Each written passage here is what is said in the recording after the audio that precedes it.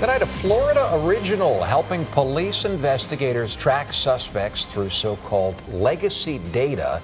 The Finder system translates data between agencies and then shares the results in seconds flat. News 6 investigator Mike Holfeld found law enforcement agencies in neighboring states are starting to join this network as well.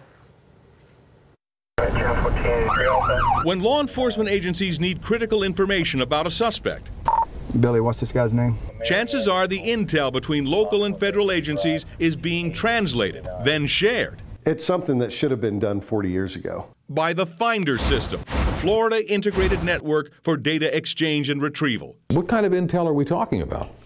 Any information that the law enforcement agency would have in their records management system. So everything from a traffic citation to an incident report to arrest. News 6 was given exclusive access behind the scenes of the Finder headquarters. The Florida nonprofit is connecting law enforcement systems that could never interact before. They're all different. For the record, the Finder system is already being used by 135 agencies across the state. 100 federal or visiting agencies are using it as well.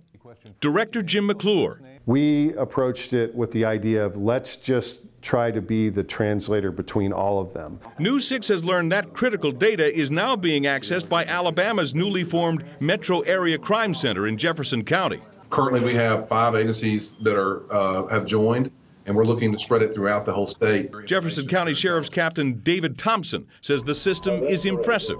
We spoke to him via Skype. It allows us to look at actual police reports from other agencies and get the information we need instantly.